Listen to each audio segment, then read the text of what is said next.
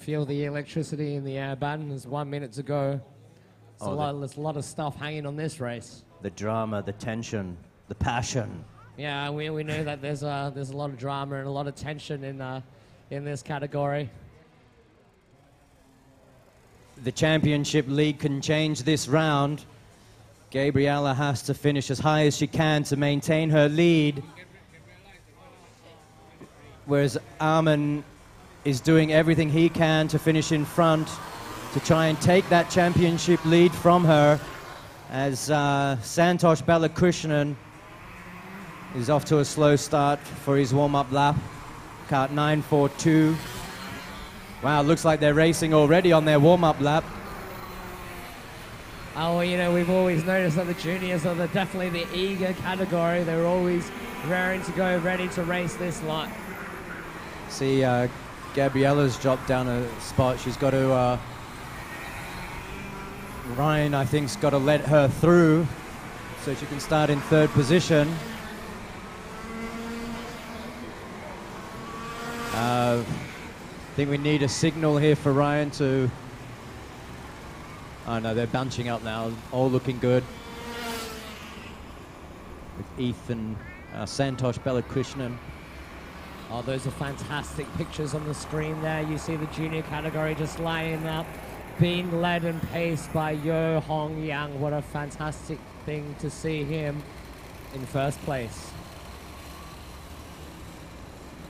Kart 126 there on the monitors with the red, white and blue helmet of Armin Nozilan driving the Birel for Williams Racing. Gabriella Teo, third place, driving the race kart from Macquarie Racing Team. This is the championship. Anything can happen in this championship. Keep your eyes on Kart 126, Armin Norzalan, and Kart 25, Gabriella Cho, the only female driving this weekend. As they're bunched up, it looks like we're going to have a clean start in this 20-lap race final. And it's a nice clean start, and Hong Yang takes a big lead there as Gabriella tries to dive on the inside of Armin Norzalan around turn one. Armin defends his line really well, trying everything on Hong Yang. Can he do it? Can he take the lead around the back chicane? Nice clean start by these guys. Ben, that's a 25-lap race, mate. We've got a 25-lap. It's going to be long. It's going to be hot. Oh, Hong Yang it's not going to be easy for him. Armin Norzalan is all over the rear end. Let's hope these guys can keep their strength. This is a longer race than they're used to. And look how much speed that Armin Norzalan gets going up the straight there. I think turn one or turn two is going to be his prime position for passing. Looks like Gabriella's dropping back a little bit in third position. She has Ryan Ching all over the back of her. Oh yeah, it doesn't look like 12-year-old Gabriella has quite worked out her technical issues yet. It does look like the kart is lacking a lot of speed as she's losing massive amounts of time just within a half a lap. This is not going according to script for the young female driver. Wow, Santosh Balakrishnan having a good fight with Ethan Goodman there. Ethan Goodman doing a fantastic job defending his line. Gabriella's going a little bit wide around turn two there. Ryan's trying to do everything he can to dip in the inside of Gabriella. He wants that third position as the leaders head down the back straight, entering the stadium complex. Look how much speed Armin Norzalan gets on Hong Yang around the chicane here. Bit of a nudge, nudge, wink, wink around the chicane. He's getting the drift. Head down for optimum aerodynamics. He can't do anything around turn one.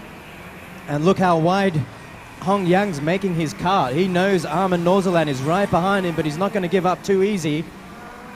And I think Armin Norzalan's one of very few drivers that actually tries to pass at that back chicane that we can see on the screen now. Oh yeah, mate, Norzalan is definitely a fearless driver. He's been on the back and on the front of Hong Yang all weekend, but if there's anything that Hong Yang has rehearsed over the SKC 2011, it's holding Armin Norzalan behind him. When Gabriella's riding the curves through the chicane here, it's like one wheel is completely lifting off the ground. That must be losing some grip and some time. Yeah, well, you know, it's hard to say. It looks like it may not just be the power, but the chassis that is not quite handling right there. But given said that, she just did break the 35-second mark on that last lap with a 34.968, though she's got Ryan Chung only 0.4 of a second, bringing down the leg, and Ryan tries to make it stick. He's really close to the bumper to bumper as they come through the complex. He's just hit the brakes there for another lap. Ryan is trying as hard as he can to score that last podium spot. Awesome driving there by Ryan. He knows how to do it, and he's getting so much more speed coming out of the corners. A lot of the drivers are drifting out now, but he's just sticking on the track. It's unbelievable. Oh yeah, well, you know, the great thing about the Chung clan, the Chung family here, they've got 4 or 5 drivers in this series, and they're passionate about their racing, and you've seen great improvement from all of the Chung drivers throughout the course of the first half of this year. Armin Norseland's at his closest to Hong Yang. He's got to try something soon. It seems like Armin's got a lot faster kart going around the corners, around the bends than Hong Yang in the straights. Oh yeah, well, you know, the other interesting thing there about racing is that, you know, once you're behind the wheel of your go-kart, you got your helmet on, it's always just a little bit easier to follow the guy in front of you. As Ryan Chung is on the outside of Gabriella coming into turn 5, they're coming through the complex. It's all going on. There's so much pressure coming from the yellow helmeted Ryan Chung, but car 25, Gabriella Teo, still holds it as she crosses into the 7th lap of the race. And the exciting thing about this battle, while these two are fighting, keep an eye on kart 616 with the green helmet, the blue kart Ethan Goodman. He's taking advantage of this battle, and now he's right up the rear end of Ryan Chung. So this could be a 3-way battle for 3rd position. Yeah, absolutely, mate. I mean, when Ethan Goodman comes up to Ryan Chung on the rear, Ryan is going to have to be careful that he doesn't lose another spot while he's trying to take Gabriella and not defending properly against Goodman in kart 616.